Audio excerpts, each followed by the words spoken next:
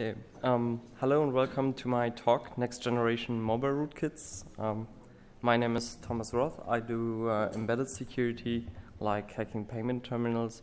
I do a bit of distributed computing and mainly breaking and web stuff. You can find me on the internet, on Twitter at StackSmashing. And yeah, hope you enjoyed. So let's start with a short introduction into the world of mobile rootkits and ARM Trust Zone. So what are we protecting on a modern mobile phone? We have our communication. Doesn't matter if it's actually calling, if it's writing SMS or WhatsApp for some poor souls, or even if it's real-life communication, because if I can use your phone as a bug, that's a problem. We are protecting data, like a lot of people have documents on their phone from their businesses or presentations and so on. We are protecting credentials, like VPN keys, or likely your email password is also the password you're using to log on to your network and so on. We have payment, like NFC payment with Google Wallet, with MasterCard and Visa's papers, and possession data, because if I can rootkit your mobile phone, I can track you. What kind of rootkits have we seen in the wild? There was the famous Carrier IQ, which was used for usage statistics officially, which interestingly didn't only hide in the CPU but also in the baseband for some vendors. Then there is FinFisher, or FinFisher Mobile, which is governmental surveillance. And there's Cloaker, which is a very interesting research paper about ARM rootkits. Where would I hide a rootkit on a mobile phone? I have actually two choices. There's the CPU, which on the desktop does everything that has to do with the operating system, everything that you actually see. And then there's the baseband. The baseband is the communication chip. It implements the 3G, it implements the actual calling and so on. And interestingly, on most hardware platforms, the baseband and the CPU both have full memory access. So if you can own the baseband, you own the device. In this talk, we are going to focus on a small hardware edition by ARM called Trust Zone. Trust Zone is basically a secure chip in your ARM processor, and yeah, it's quite interesting. Who of you has absolutely no idea of ARM processors, like coprocessors and so on? Okay, great, thanks. Yeah, then a short ARM intro. ARM is a 32-bit RISC architecture, RISC-reduced instruction set, so you have a small set of instructions that are simple but can be executed relatively fast. Yeah, 32-bit. On x86, your instructions can have different lengths. Like you can have, as we've seen earlier in the virtualization talk, 15-byte instruction. On ARM, all instructions are 32-bit long, except in the so-called sump mode, which is a mode for extra small instructions, normally only generated by a compiler, which are only 16-bit long. And there's some too, but that's a whole different story. On ARM, peripherals like IOs, like maybe your frame buffer, maybe some keys on your mobile phone are mapped into memory. So if you boot up your device and without setting up the memory protection or management unit, and you write at some addresses, maybe some LED lights up, or you can check whether a key is pressed and so on. Also, coprocessors play a very important role on ARM processors. A very famous one is the HIP13 coprocessor, which is available on all modern ARM processors. It's called the system control coprocessor. You can do things like configure the MMU, configure power saving, set up your caches, set up where the TLB will reside, and so on and so on. So what about ARM Trust Zone? ARM Trust Zone basically allows the processor to switch into a secure mode in which it hopefully will only execute trusted instructions. The great thing about TrustZone compared to having a smart card or something similar in your mobile phone is that TrustZone can have access to the screen, to the keyboard, and so on. So you have secure input and secure output, which is normally considered a problem, because if you have a smart card in your phone and you enter the PIN just on the display in your Android app or whatever, in theory, malware could grab the PIN and talk to the smart card themselves. This is not the case with TrustZone because it runs on the CPU and can do everything itself. It officially protects against malware, trojans, and rootkits, and so-called trusted execution environments, which are basically small operating systems, will run in it. And it's available since ARM v6 KZ, which is basically all modern ARM CPUs. Yeah, we will get to the irony of the rootkit thing later. Officially, the ARM TrustZone splits the CPU into two worlds. That's the official terminology. You have the secure world, in which only trusted code runs, and you have the normal world, in which your Windows Phone, your Android, your BlackBerry OS, or whatever will run. The communication between both worlds is via shared memory mappings. So if you want to have TrustZone do something, you put it into a memory area, go into TrustZone, and TrustZone will work on that memory and give back information via another shared mapping. Another cool thing is that the current CPU state is indicated to all peripherals on the internal buses of the CPU. So you can have like special memory that is only available in TrustZone. A lot of mobile phones do that with their integrated MMC card. So they have a partition that is only available in TrustZone. Trusted execution environments, as said, they are basically small operating systems providing services to the normal world, and you write small apps for them, like, for instance, your DRM driver, your movie encoder, or whatever, and pay somebody. I try to find out who have to pay or to actually get an SDK or to be allowed to write such an app for the trusted execution environment, but nobody was able to give me an answer because I'm just a small company and so on. And if you have any idea what would be a good way to approach a vendor, please contact me. And you use them in your operating system via driver. For instance, on Samsung devices, you have /dev/tzic, which is a small TrustZone driver. And they are often open source. For instance, the official mobile core driver is open source. And if you take a look at it, you may find some interesting things. And to give you a real-world example, in the USA, Netflix is very common, and they also wanted to go on mobile devices. Netflix is movie and TV show streaming, and if you want the low-quality videos on your device, you have to get certified by Netflix. For the low-quality videos, you just need to show, okay, our device is fast enough, and we can really stream video in real time. But for HD, the big movie labels require end-to-end DRM. So Netflix had to come up with something that ensures that no one is able to just screen grab the movie from the device. And what they do is basically they download chunks of the video, put it into TrustZone, and let TrustZone decrypt it and display it on the screen. So you can't just record the frame buffer on Android because it's rendered in TrustZone. Yeah. What does it protect against? Well, first off, TrustZone is not only about protecting the user, but it's mostly about protecting against the device owner in cases of DRM. Then it tries to protect against malware so that your credit card, your Google Wallet, and so on isn't easily stolen from the device.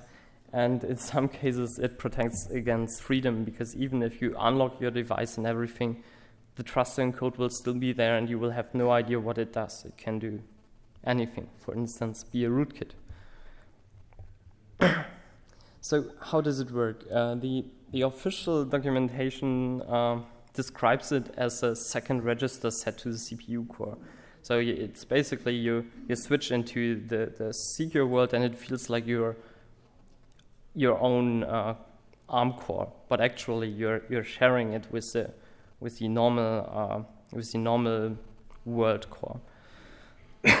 The mode switch from the normal world into the secure world can be either done by the so-called secure monitor call or by hardware exceptions. For instance, if a button is pressed or the NFC device is activated, the hardware can automatically switch into a secure world. There are also special interrupt controllers available for them. On the internal buses, there's the NS bit, which indicates the current secure state to all peripherals like screen and so on. So it looks basically like that. You have your normal world with all the privileged and user modes. You switch into the secure world, which is you switch first into a small monitor mode, a small code base. We will get into it later. And then into the secure world where you again have privileged modes and user modes. So if you write an app for a trusted execution environment, it can actually run like an application abstracted from the kernel and doesn't have all the rights that the kernel has. So how does it actually work? You only have this one CPU core, and you do a call into the monitor mode, which I call SMC mode here. And the SMC mode basically stores all current registers, turns on the NS bit, and then gives back the execution to the standard CPU, but this time with the enabled NS bit on the bus, and so it feels like it's actually two cores, but it's only one. Yeah. So the SMC mode basically has to detect, okay, is the current request coming from the normal world or the secure world? And depending on that, it either stores the the registers of the current world, loads registers of the new world, toggles the NS bit, and gives execution back. Memory in Trust Zone, as so you have the normal and the secure world, and you need a way to separate the memory areas so that your normal world can't just access the memory of the secure world. And that's why on Trust Zone enabled platforms you have the Trust Zone MMU, where you can configure that certain memory areas are only available to your secure world. Some are shared, for instance, only readable by the normal world or only writable by the normal world, or both. And then you have your normal world memory, and the secure world can access all of that. And yeah, I guess you see why it's handy to have that if you're writing a rootkit. Before we can come to the interesting stuff, we have to talk about the boot process, because companies like Samsung and so on invest a lot of money into securing the boot process of their devices. When you start up the device, you first have a very simple bootloader in the chip itself, in the read-only memory, which loads some basic hardware abstraction, and then does integrity verification of the second stage bootloader using crypto keys stored somewhere not available to normal code. Then the second stage bootloader gets loaded from flash, initializes the Trust Zone and the Trust Zone kernel, locks down the device, and then starts up the operating system. And it's very important for Trust Zone system to work that both these stages in the boot process are trusted. There are special trusted boot things available for ARM, and yeah, if you try to really unlock a modern device, you will see that they are quite good at it. And yeah, but as soon as one of the pieces in this chain is broken, Trust Zone is broken. And so you could then read out secret keys and so on. By the way, if you go to HTC or similar companies and unlock your bootloader, you are not actually unlocking your bootloader. They are unlocking the operating system loader for you. But all the stages we saw here, where the initialization of the Trust Zone takes place and so on, where the real bootloader resides, it's still all locked down. So yeah, you will stay out of trust zone, and your device will run in normal world forever. Let's talk about hardware support. It's basically on all modern CPUs, as it seems, including the Apple A processors. We're currently working with some Americans on finding out more about that. Yeah.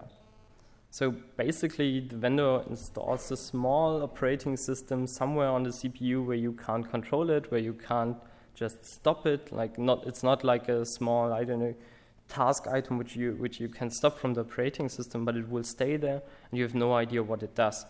And this small operating system can do everything, and third-party apps from untrusted vendors, from my side untrusted, are installed in it.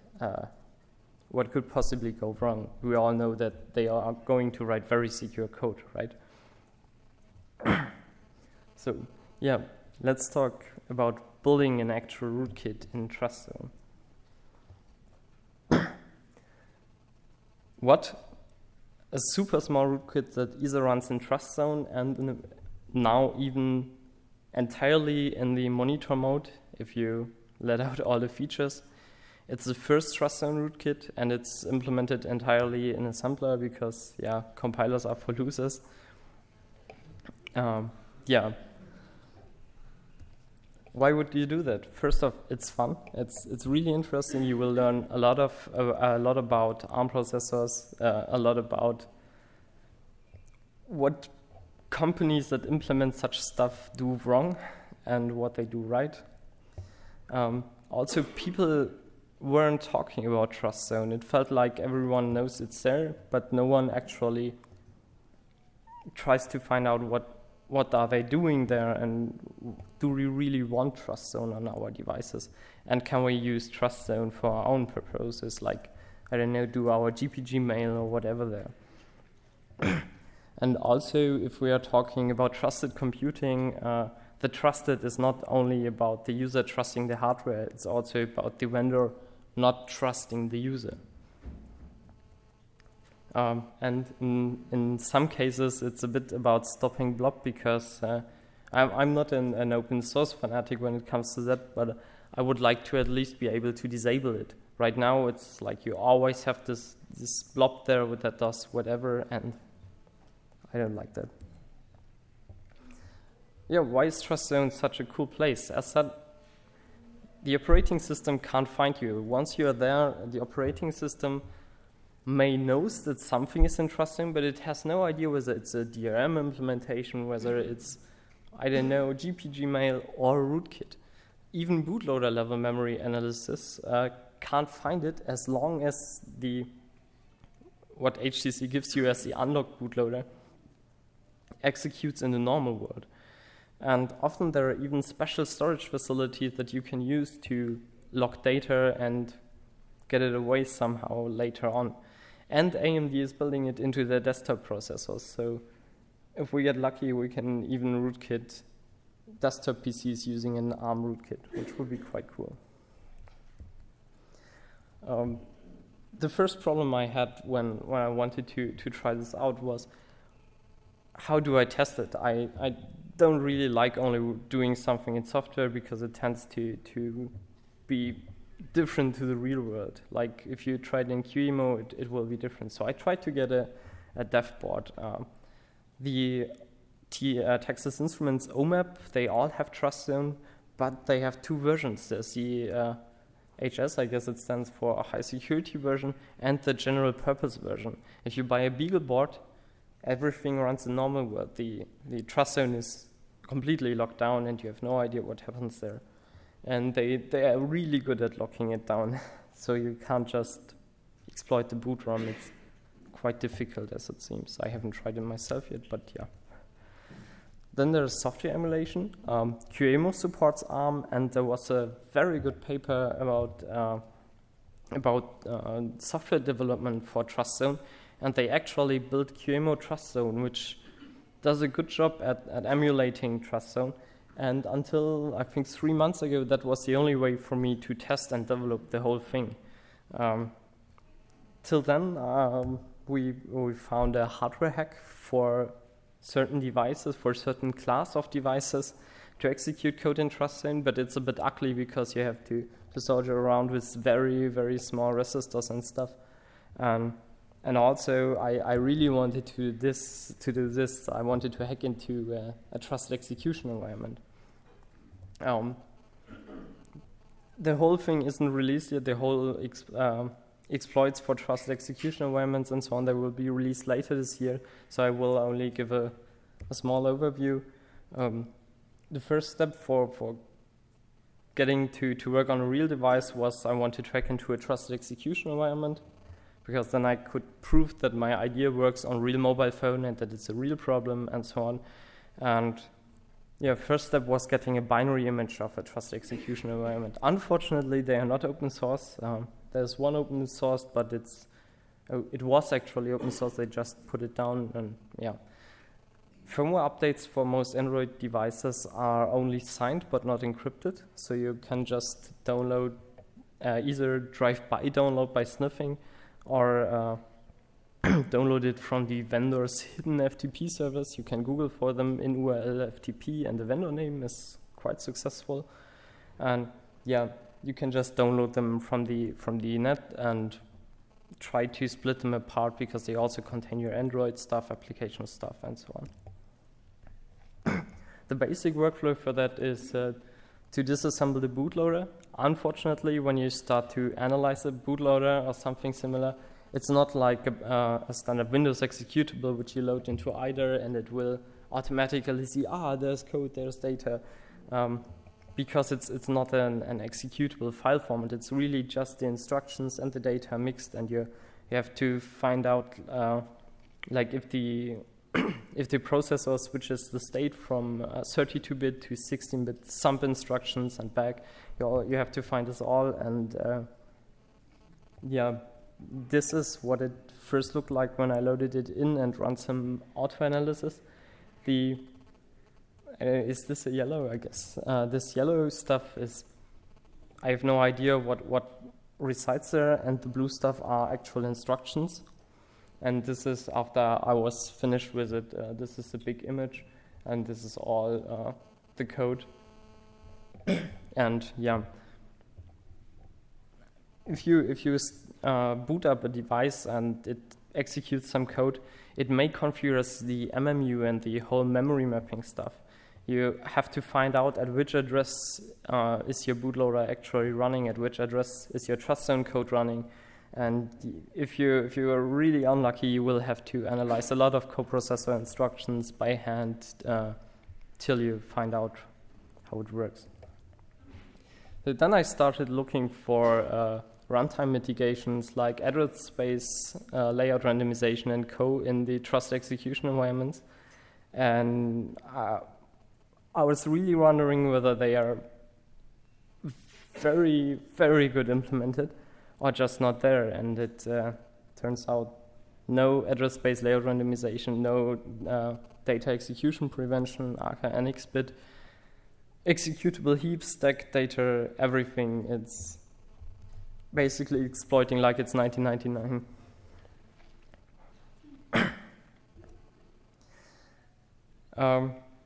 Just as a just as a tip, string copy is not as easy as it seems. If you use a string copy to copy a string from one buffer into another, and you give a destination size, and your source buffer is exactly as large as the destination size, string copy won't null terminate. Please use strill copy, which is a BSD string copy function, and also I do code reviews, so if you have problems with such stuff, hey. And yeah, they're still often pretty hard to exploit, but in this case it was very easy because immediately after the source buffer came other buffer where I could put data in, and it was really easy to exploit. You'll find more about that later this year. So yeah, we now have 3 ways to actually test the rootkit, and it's quite awesome now. The first thing you have to think about is how will I get my rootkit to execute regularly? Because if I just put it into trust zone, it will be there, it will be in RAM, but how do I get the CPU to actually execute it in regular intervals? Because I can't just write an Android driver called rootkit schedule that toggles every 100 milliseconds or so. Yeah, so also the latency that is induced by the use of the rootkit must be very, very low so that you can't just analyze the latency between certain calls and see, oh yeah, it now takes like 1 millisecond to do certain calls or do software interrupts. There's something happening there. Yeah. To make them more clear, if you, for instance, you can set up the interrupts to immediately jump into the secure world. So this is something I use. I use the standard software interrupts so that as soon as an interrupt occurs, the CPU changes into the secure mode. The monitor code gets executed, my rootkit gets executed for a small time, and then it switches back into the monitor code and back to the normal world. The part I marked in red here will be latency. You have to make all this as fast as possible. So if your rootkit is copying a lot of data to the integrated MMC, you may not want to do a 1 gigabyte transfer at once on a software interrupt. People will notice. But luckily, ARM gives even some tips on how to invisibly run one's code in trust zone, because you can. They suggest that you obfuscate interrupt timing and try to make it a bit fuzzy so that you can't just measure whether the rootkit is executing or not. So even if your rootkit has nothing to do, you still want to waste time on a software interrupt so that it can't be determined whether the rootkit is doing something or not. You can use the performance counters to measure the time. The virtualization talk today, if you watched the video, had some similar analysis to find out whether you're running on a virtualized environment, and it's basically the same problem. Yeah. So I already talked about using interrupts to transfer the control to the secure mode. There are two kinds of interrupts on ARM. There's the FIQ, the fast interrupt, and then there's the normal slow interrupt. The fast interrupt can be locked down so that it can't be masked by the normal world. So if a fast interrupt occurs, it will always land in secure mode and it will always execute. Normal interrupts can be masked so that they don't interrupt. For instance, if I have a very time-sensitive part of code, I will disable all interrupts so that I can make sure that the code executes very fast. Then there's the external abort interrupts, like if you do an invalid memory access. You can't really use that to go into the secure world because you can't predict when they will happen. You don't know whether they will happen a lot or only sometimes and so on.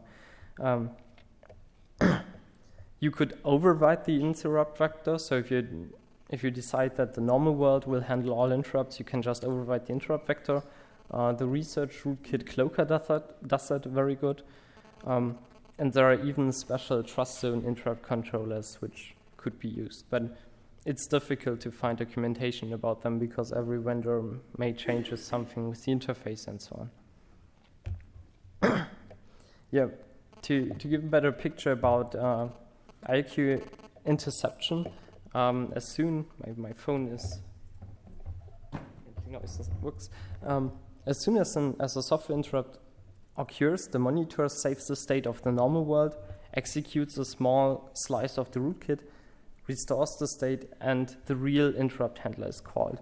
And as said, this is what generates the latency, and where you have to be very, very, very fast.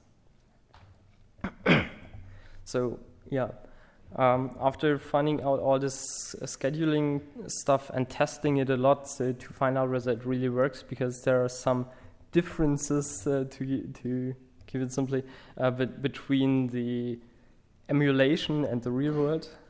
And yeah, the basic boot process starts with the setup of the secure world. This is, you basically fall out of the ROM bootloader into your own bootloader, and the first thing you have to do is set up memory. You will have to turn on the MMU, tell the MMU, hey, I'm trust zone, give me this area, and make sure that the normal world can't access it. Configure your stack, create a page table, and I would suggest if there's no trusted execution environment normally installed on your device, put the rootkit into an address space next to a hardware mapping or some other mapping, so that someone who tries to implement something will only think, oh, the documentation is wrong, the buffer of the device is actually larger or something similar. Yeah, the initialization, I tried to make my rootkit as enterprisey as possible, so you can actually install apps in my rootkit.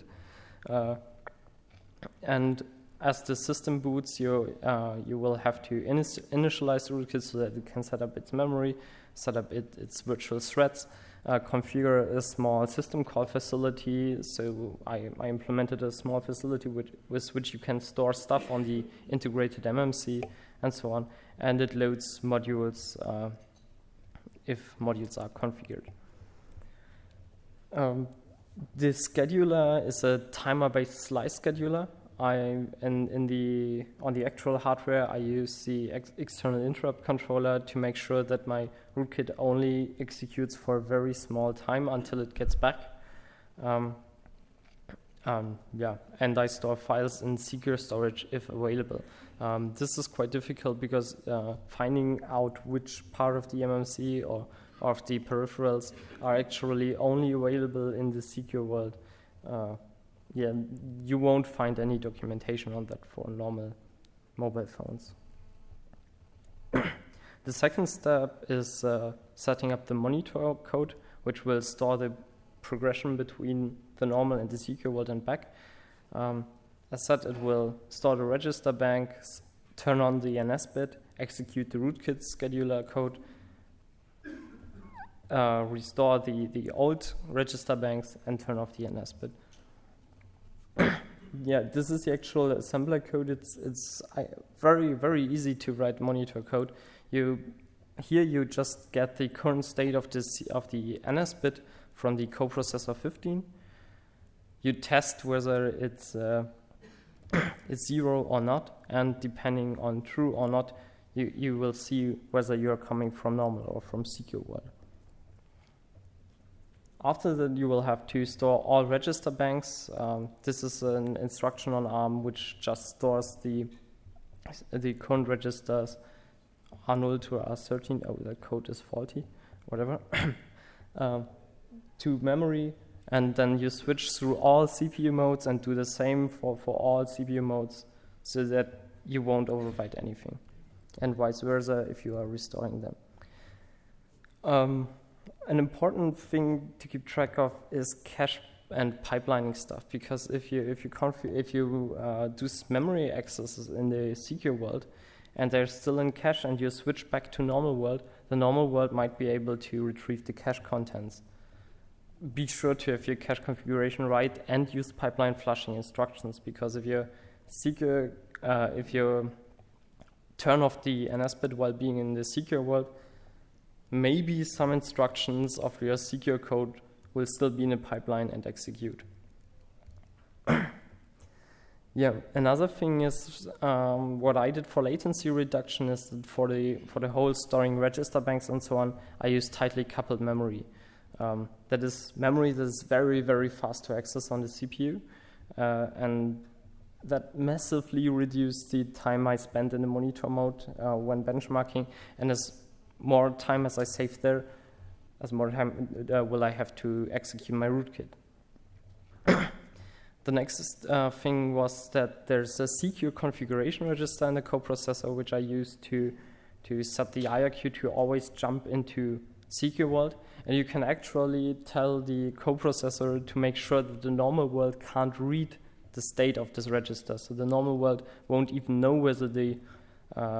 whether interrupts are jumping into the normal or in the secure world, which comes in quite handy for executing invisibly. The next step is the lockdown of the trust zone, which is basically disable the modification of certain bits on the coprocessor, set up the worlds, and disable DNS bits so that you run in the normal world.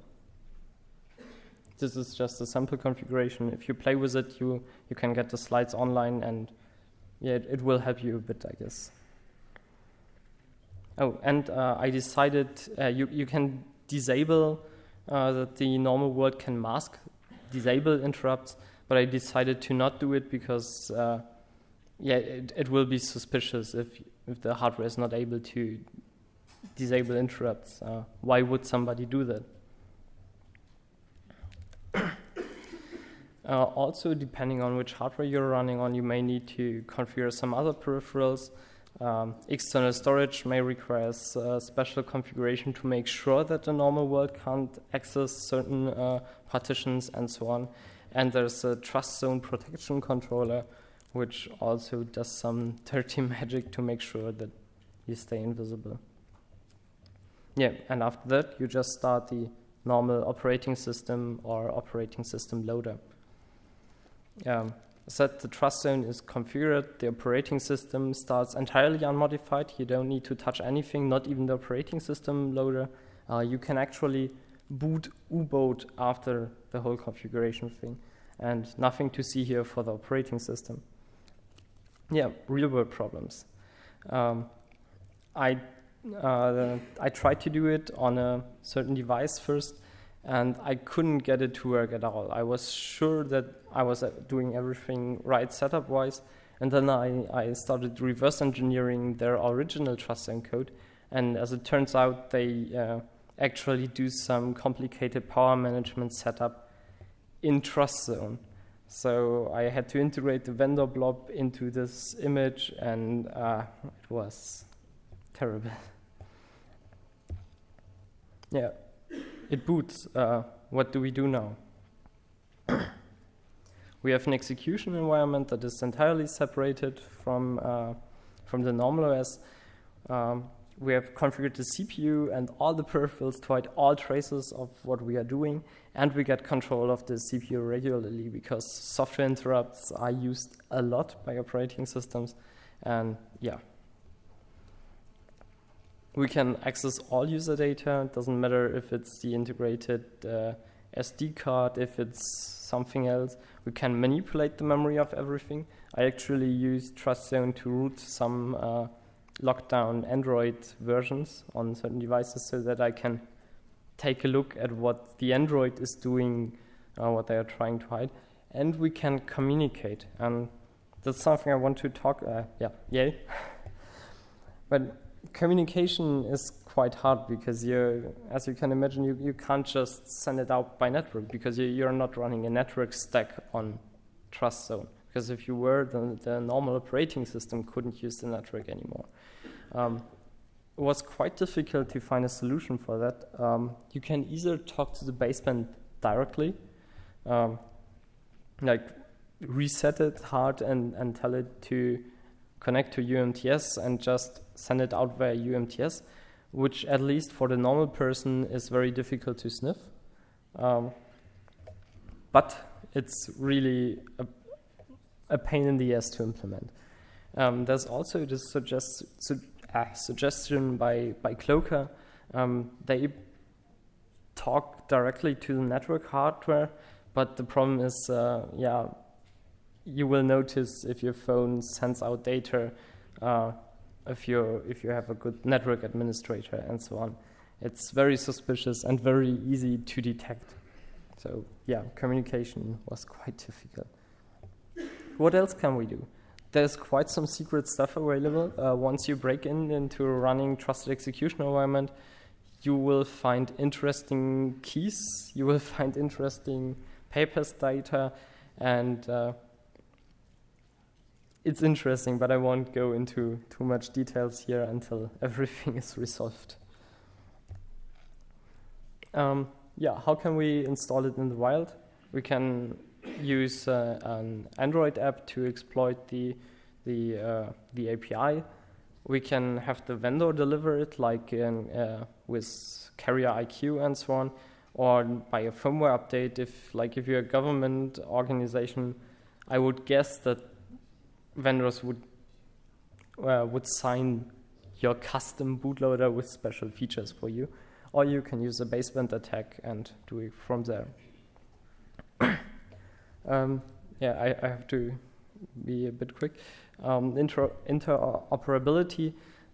Ports to new hardware are very easy to do because it's almost the same on all hardware platforms. So as soon as you get your code into TrustZone, everything is cool. And yeah, only some peripheral and memory stuff differs, and you may missing some chips which not have to be configured then. I also started binary patching a trusted execution environment to actually contain my rootkit, just for demonstration purposes. I'm not using it for work, it's just a fun experiment for me, so if your device gets owned, I'm not at fault. And yeah, there's an open source TE, which is quite interesting to look at, and I integrated my code into it, and I'm planning to release it open source later this year. Yeah, detection methods. As said, the main detection method would be latency, or if you're stupid at communicating. And the only way to avoid having a phone, having a blob in TrustZone is to use phones that don't have TrustZone, but good luck with finding any. Yeah, so thank you, and any questions?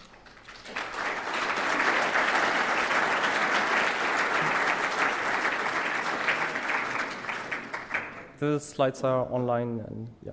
Any questions? No? Good. Then thank you very much.